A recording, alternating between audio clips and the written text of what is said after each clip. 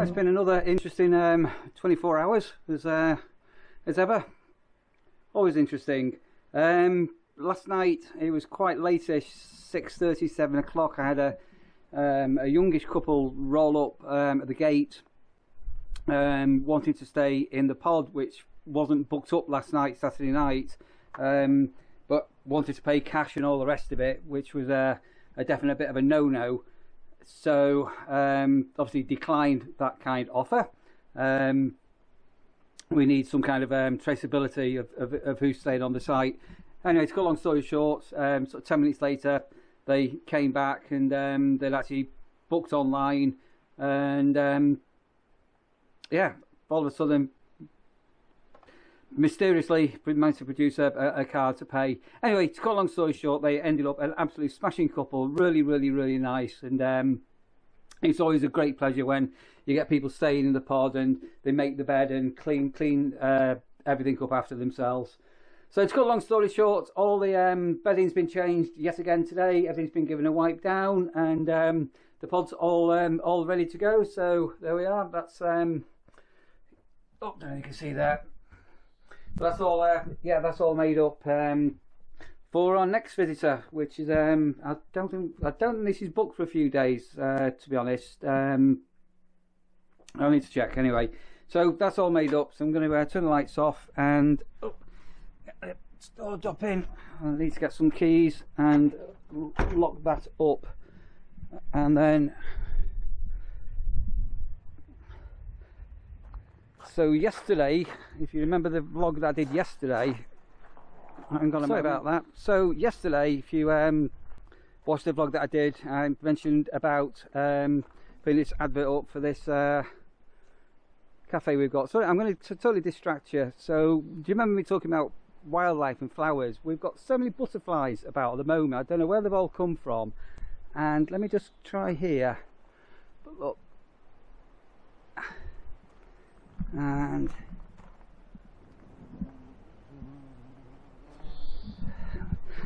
pollinators, you see, that's all the bees and bumblebees and honeybees and butterflies galore. There's another bee.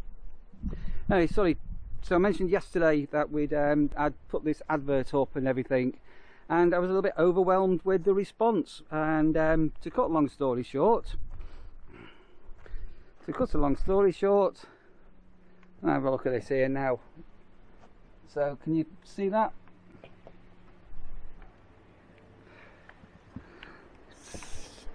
Yep, we've got a I actually had 3 direct serious inquiries about taking on the cafe, which was absolutely amazing, all within a couple of hours. So I've opted for the first couple that got in touch with me. Oh, I'll sit down in the cafe in a couple of weeks. I might be sat here with a cup of coffee or a bacon butty. So I opted to give the first couple that got in touch with me the chance. So they're currently working, I won't name the site, they're working on another campsite, very disillusioned with the roles that they're in. It wasn't as promised, and they're being taken advantage of in quite a big way by all accounts. So we've had a good long chat with them, and they're coming up in a week's time. So give them a few days to get settled in, show them what's going on around here, and obviously they'll be then in touch with the local authority to say that the cafe's reopening up, and yeah, all being well, they'll make a success of it, and I really wish them well. So if you're watching this, and you might be, see you in a week's time. I won't mention any names yet, but that. And then I did have another excellent couple as well, who were really keen, and again, funny enough, they've been on the campsite and they've been very disillusioned with the role that they'd been placed in. So yeah, a bit of a theme going on there this year. So it happened to me, didn't it? And I ended up also with a lovely lady from a 5-minute walk down the road in this little village that I'm at. Just randomly appeared today, and she wanted to see whether we had any jobs going, any little cleaning jobs or anything like that. Obviously we haven't, but it was really nice to sort of chat with her and get to meet her. So she's a pensioner, and she's got some plants and perennials and things like this that she tries to sell.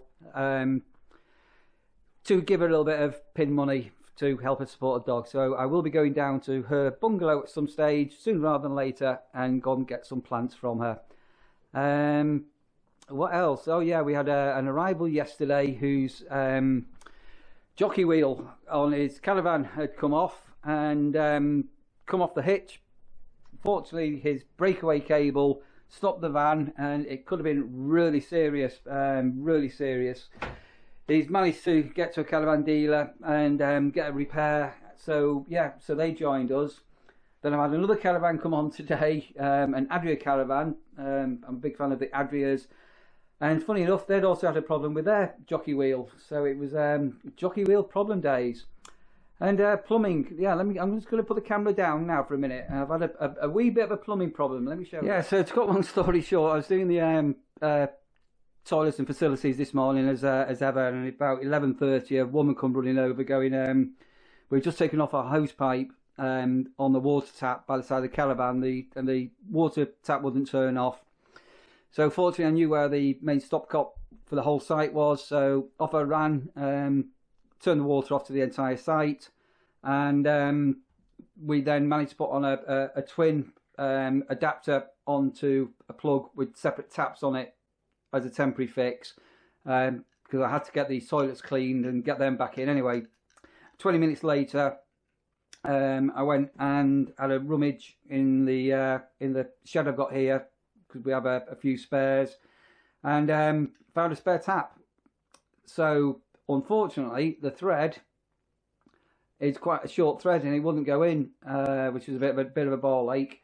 So I did have these sort of shoulders. So I don't know whether, if you know anything about plumbing, basically this goes onto a post, and your cold water pipe comes in here, and then in short that sort of screws onto there. So we did have a way to go about it, but there was a gentleman with us. He said, "Oh, open it up," and there's I forgot the name of it, but basically when you turn a tap on and off, even at home, there's a little thing basically what goes up and down to let the water in and out. So we dismantled the new tap with the short thread, and so this had sheared here. There should be a little bit of a length on it, but basically this goes up and down on it. So we're all back in business, and I'm now going to be ordering on Amazon, because I wasn't too sure when I was going to be able to get out to go and get a tap. Anyway, they'll be here, spare taps, sometime this week, and I've also ordered a couple of spare bits and bobs, and I didn't have any PTFE tape neither. A bit of a nightmare. So yeah, so it's been a bit of a mad Sunday so far, but the real great news is yeah, I've got what seemed to be a smashing couple will be here just over a week, and they'll also do a couple of jobs for me a couple of times a week, so I'm going to be able to get back to having a couple of days off. So the minute you may not have picked up, but I've been mainly working 7 days a week, so it's not hard. It is hard work, but it's not tiring hard work. It's a joy to work here. And because the couple that are coming up have got their own motorhome, I'll wait a couple of weeks just to make sure everything's okay, but I'm going to put the Lunar caravan that I showed you yesterday, yeah, that's going to go up for sale, and that's going to free up a bit of space here on the site. So that's been my mini 24 hours in the last 24 hours, and to say Sunday, it's been a bit chaos. I've got one person left to come in this afternoon, and that's us pretty well done for the day. So what I'm possibly going to do, I'm going to go and get a quick sandwich in my van. I'm probably going to nip into Skeggy, I think, have a little run out, get myself off the site for a wee while, and what do I get? You know, I am in the mood for a KFC. I've not had a doner kebab since I've been here. I could wait till tonight for a doner, but I think I'm going to go to KFC and go and get myself a mighty bucket for one. Talking about mighty buckets for one, sorry, this is no disrespect if you're a vegan or a vegetarian, But have you noticed, especially vegans, always have to tell you that what they're eating is a vegan option. It's a vegan meal. It's a vegan meal. Here's my vegan meat burger. Here's my vegan beef burger, my vegan sausage. So when I'm going to go, I must say this is going to be my meat chicken, real meat chicken, and just keep mentioning it, because how do you know if somebody's a vegan? Don't worry, they'll tell you every day. It's every meal time. That's all tongue in cheek. If you are a vegan, well done. Good luck to you. Enjoy your diet, and same if you're a vegetarian. Yeah, 2 weeks time, all being well, this will be back in use. Right, I'm going to nip down to the van, and I'm going to say hello to Russia. And quick bite to eat, feet up for half an hour, and then all being well, we'll get this check-in done. And yeah, Skeggy we come, KFC. Did I tell you they do meat options at KFC? Yeah, they do meat options at KFC. So if you're a meat eater, go to KFC. Yeah, meat options. Kent fried chicken. I love chicken. I think I also mentioned yesterday, I think I was changing the bedding. So stripped the bed last night and put everything in the washing machine, and all fresh bedding on the bed. So that's all in here now. It's been in the tumble dryer, that's all dry. So I'm not. Hello Russia, what are you doing? I put the bedding into a plastic container, and this is stored under the bed to change your bed in. And whilst I was under the bed getting that, I found my missing dead cat. It's appeared. Boom! So yeah, where's my missing dead cat? Missing dead cat. And my wife had lost a pair of glasses last time she was here, and under the bed, look what I found.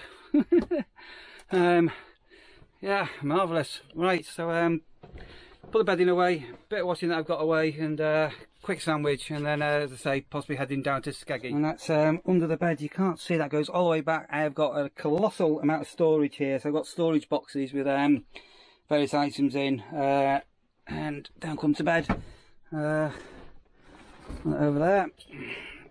Russia, my dog, often sleeps on that pillow, so that's got that on there. So yeah, tons of storage space under the bed. Sorry, and under the seat here, wardrobe, lockers, and lots of storage space. Anyway, right, I am definitely going to get a sandwich this time. Right, into the McDonald's, no, not McDonald's, KFC drive-through we go. Mighty bucket for one, and some gravy. So I'm just driving back from the KFC in Skegness, and I looked at the menu, and I went for the meat option, because you know they had a fine option of meat dishes, with it being the Kentucky Fried Chicken shop. Gonna get tucked in very shortly. Another couple of minutes and I'll be back. Right, yo, so back at the van, and I got my Pepsi. I've got some gravy. You cannot have a KFC without KFC gravy. I've got my fries, and did I mention I went for the meat option? Oh, yeah. This is the meat option, because they do a meat option at KFC, and Russia is getting very giddy by the smell of the meat option. Okie dokie, let's get tucked in. Time for tea. Right, that's pretty well a wrap. Got some rubbish gone put out, some mealworms put on the table for the birds, got the robin and bullfinches and other birds on the bird table at long last. Yeah, day done. So, oh dear, I've just wolfed down that Kentucky Fried Chicken. Did I tell you I went for the meat option?